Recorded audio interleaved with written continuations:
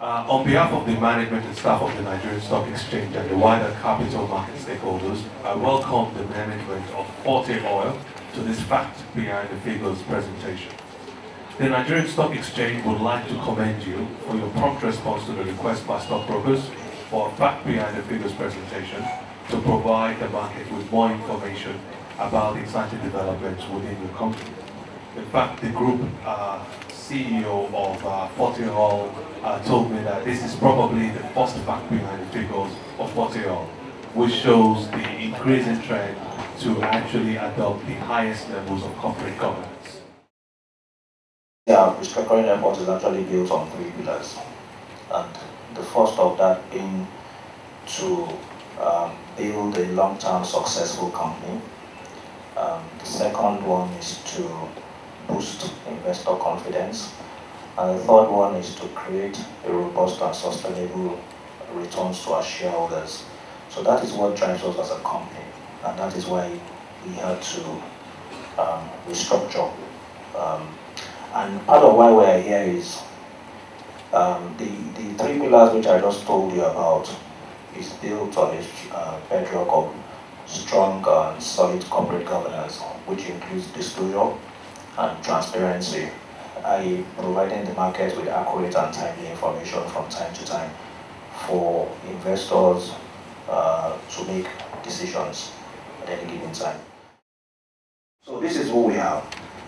We're Forte Oil PLC. We are an indigenous petroleum marketing company. We have a retail presence of close to 550 retail outlets spread evenly across Nigeria. We also have terminals, LPG plants, and also the bulk distribution facilities that actually aid our marketing activities. And under Forte Oil PLC, you basically have 4 subsidiary companies. The first one is AP Oil Field Services Limited, which is practically involved in the provision of drilling fluids and production chemicals to upstream oil and gas companies in Nigeria. That's the business of APOS. We refer to that company as APOS. Very strong in the upstream services business, particularly as it regards production chemicals and drilling fluids. Indigenous company taking advantage of the local content environment right now. We also have AP Oil and Gas Ghana, APOG, which is basically replicating the business model in Nigeria, in Ghana. Ownership of a few outlets, rapid business expansion, taking advantage of the mining business in Ghana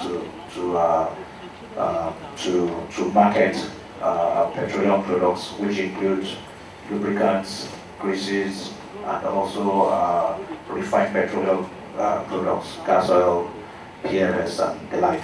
So it's a replication of our business model in Nigeria. Then we have Imperial Power Distribution Company Limited, which is the latest right of the moment rather.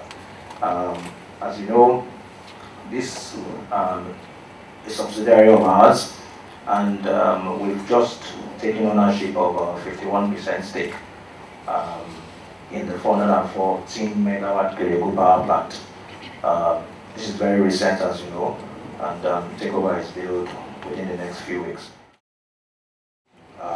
Finance income, as you can see there, finance expenses, net finance costs, profit before tax, 1.663 billion compared to 1.062 billion. Income tax expenses, as you can see there, the profit after taxation, so about 1.391 billion compared to 855.537 million in 2012. Suffice to say that this is a company that declared close to 20 billion naira loss in 2011.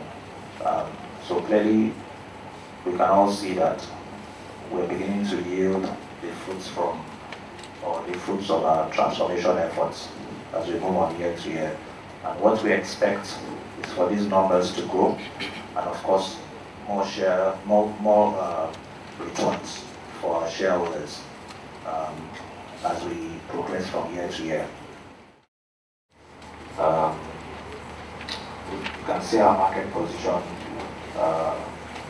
compared over the years in terms of numbers and positions, and it shows that we're actually making some progress, and ultimately by 2015 that will be ultimate goal in terms of percentages. That's what you can see in that slide.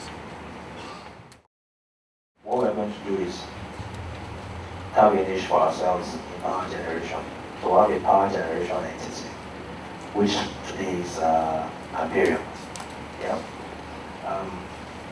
Power and gas, of course, relates to energy, refining and petrochemicals, and discussed that earlier. Short to medium term, in terms of expanding our business outlets within Nigeria and of course along the west coast of Africa. We go still there, and of course ultimate goal is to be the #1 solutions provider across Africa. And I think that's that presentation.